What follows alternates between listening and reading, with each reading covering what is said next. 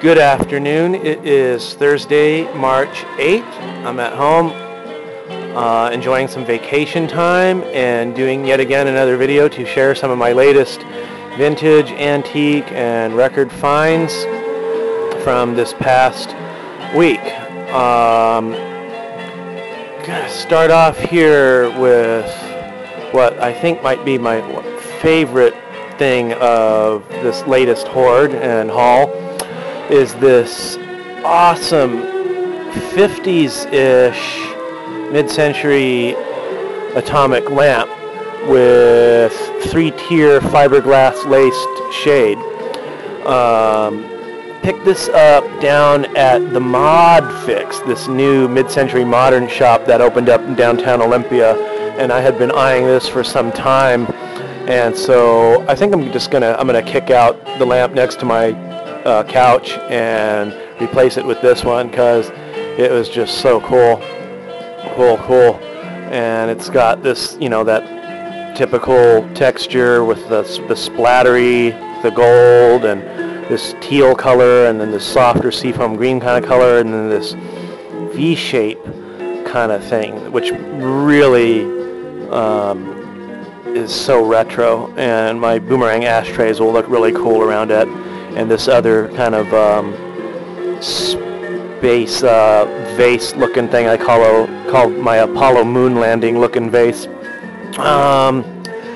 On to the next item. I have everything set out here in the center of my living room, by the way, where I can just kind of go around and display it or discuss it. And so my friends can think I'm even more of a hoarder than they already think I am. By the way, they've also been complaining about the length of my videos, and so I'm going to try to keep it short, but I don't know, it's just not easy to do. For my turquoise rotary dial phone I got a while back, I had been wanting something to set it on, and I didn't really have any surface area to put it on, so I decided maybe I should get a phone stand. I saw this awesome one for sale at this antique shop I like in downtown Olympia a while back, but I had gone back and it had been sold, so I got this wood pedestal plant stand thing, which looked very old. And that was working out for a while until I bumped into this awesome, 50s looking kind of, I don't know what you would call this. Considered wire construction kind of stuff? And then on the bookshelf I have sitting that 50s modern vase in there. I don't know if anybody in past centuries would have decorated like that, but I don't know whether I'm gonna leave that in there. But I don't like the look of books in there out in the living room for some reason, especially phone books. Yeah, phone books belong in the cabinet to me.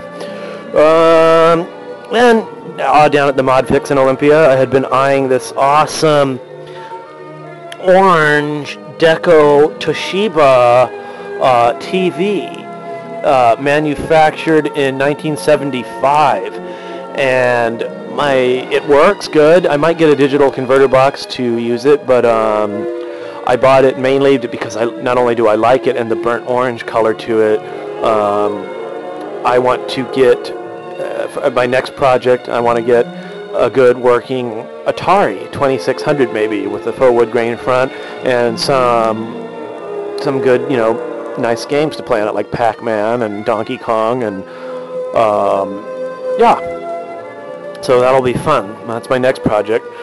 Up in the Seattle area, or actually Seattle proper, somebody on Craigslist had this lamp listed, 50s, beautiful, really stylish gold lamp with 2-tier fiberglass or vellum or shade, textured, like everything out of that era. It was like splatter paint and texture, highly textured, very cool, very cool. Since we're on lamps, up in the Goodwill in Shoreline, a Seattle suburb north of Seattle, at the Goodwill there, I found this awesome little lamp with a clip-on shade, and I just thought that was fun. The shade was a couple bucks, the lamp was a few bucks, and just couldn't pass that up. Thought it was cool. What's next? How about this? wool shirt I got at Finders Keepers in Olympia. I just love vintage wool shirts because it's cold in this part of the country, and I just love vintage wool shirts. And you know, we got 10 months of winter here and 2 months of summer, so you need nice warm woolly shirts here. And it's a cool red and light gray pattern. Really cool. Next item down at Finders Keepers, I picked up this Christ, Jesus as the Good Shepherd, holy picture, probably out of the 50s, I would think, judging from the kind of like blonde wood frame. And then also from, I think the same seller, this fan from which has the Sermon on the Mount, I believe, depicting Jesus preaching to his disciples. And it's from a funeral home and furniture store in Brooklyn. Furniture and appliances ambulance services. It's hard to say what decade it's out of. I'm guessing 40s, judging from the print. Possibly 50s. But, you know, it has a sort of Art Deco kind of shapes to it. Like right there, you know. So it's really hard to say. 30s, 40s, 50s? I don't know. $3, and I'm going to put this in my kitchen in proximity to my icon corner home altar area. And it was only $16, and I just loved it. And also at Finders Keepers, picked up this awesome Afghan throw blanket. Very colorful and clean too, along with the shirt. Anything cloth or clothes I buy there are always clean and smells good, which I'm happy. You know, no smoke or anything. It's nice. Up in Shoreline, which is a North Seattle suburb or town. No. This was Mountain Lake Terrace. I picked up these magazine racks from somebody I had been eyeing on Craigslist for some time, and I just love this neighborhood I went into. It was all mid-century modern ranch houses, and you know, most all of them still had much of their original exterior. Like the garage doors and the front doors had that like starburst kind of patterns on them and diamond patterns, and the doors had, you know, maybe like diamond windows and the 3 like square windows, and what else, like, you know, the rock work on the exterior, like the brickwork, and then the flat cut rock exteriors, flat roofs, hip roofs. Really cool neighborhood. I would almost love to maybe live up there one day, buy a house up there someday if I can figure out if I can afford it and find something that I like. Magazine rack's awesome. It looks very similar to my grandpa's stand-up ashtray. Very typical 50s kind of construction, gold wire frame kind of stuff with the ball ornamentation on the feet and everywhere. And I've always liked this kind of pattern cut on stuff. It reminds me of the cinder block kind of ornamental walls and partitions on buildings, especially in parts of the country like Southern California, where I'm from. Still a lot of buildings like that around, and especially in the Las Vegas area too, in the 50s kind of neighborhoods.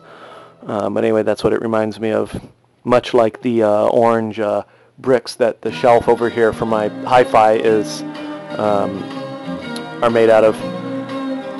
So I'm going to put my World's Fair stuff, like my my World's Fair collection of newspapers and magazines from the World's Fair, in it.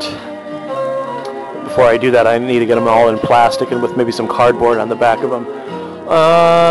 Records, I like this. Oh, the light's not good in here, but it's another magazine rack, and I like it. It's got a square bottom and that's good for records, and I plan on using this for my new arrivals, and listening of records until I tire of them, to the point where I file them away with, alphabetically with the rest of my main collection.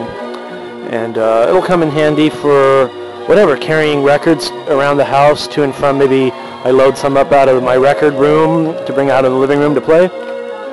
What else?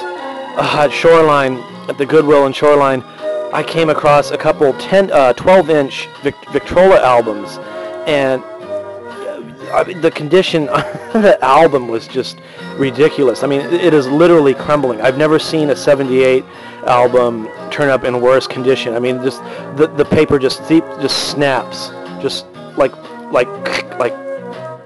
like a cracker.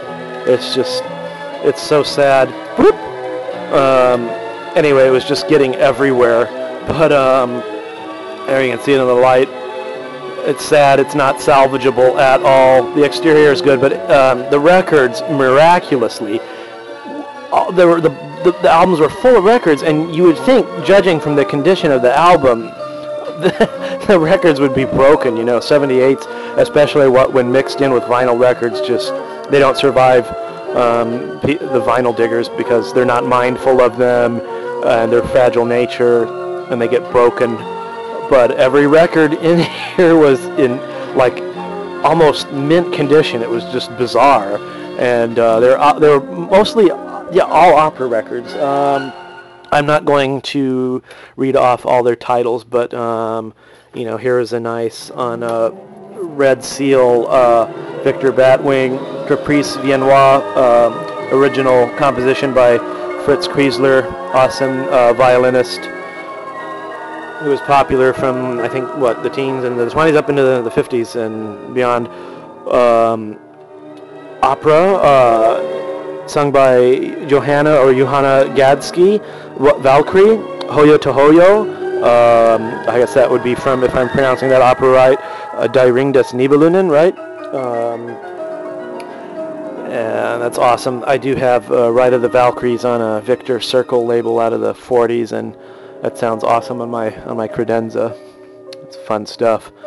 Nothing more fun than opera people recognize, popular stuff that's popular enough, iconic enough to play for yourself and the amusement of other people.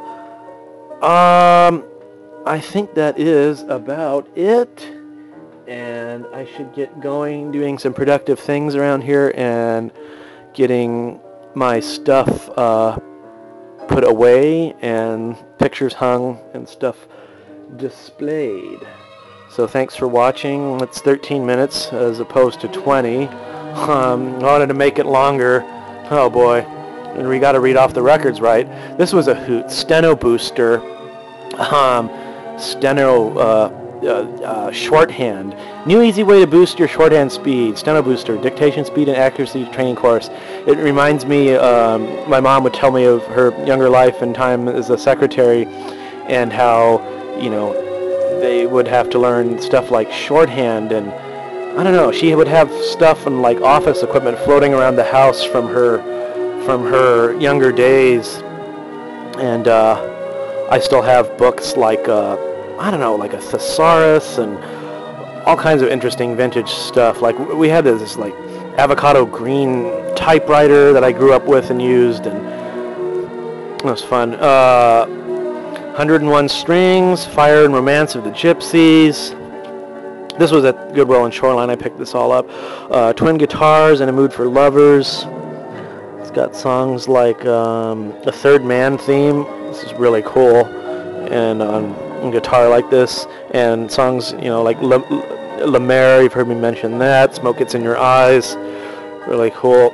This was a score. George Shearing and that Fresh Feeling. And gosh, the jacket is in nice shape. The record is mint, and it was $1. And wow, that was a score. That was the best one. That was the best find of that outing. I'll Be Around the Continental. Love that song. Oh man, When Your Lover Is Gone. changing with the times. Don't blame me. The breeze and I will be together again. Pick up yourself up. For you, Waltz for Sheba, Measure for Leisure. Measure for Leisure. Then I bought a bunch of Ventures albums, and not out of the bargain bins, but the Primo Price section, and you know, they were like $3. This one was what was this, 1 Million Weekend, The Ventures. And it's got songs on it like Windy and Georgie Girl, love that.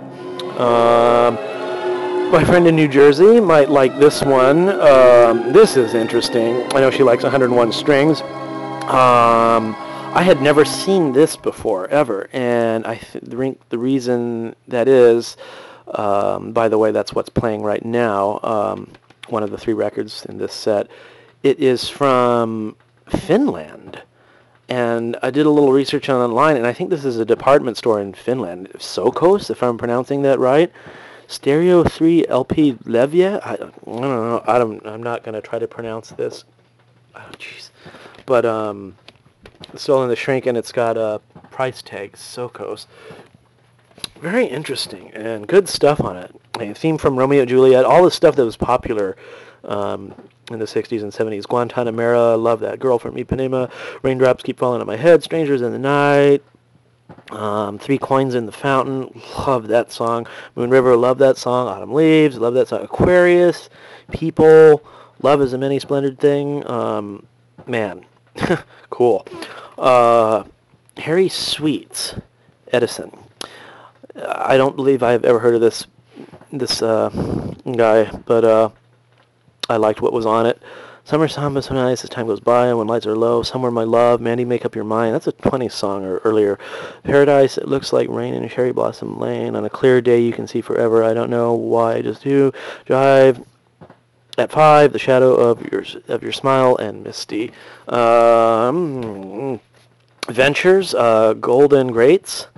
It's got your usual exploited 60s babe on the cover that has nothing to do with the music or the band, but helps sell the records.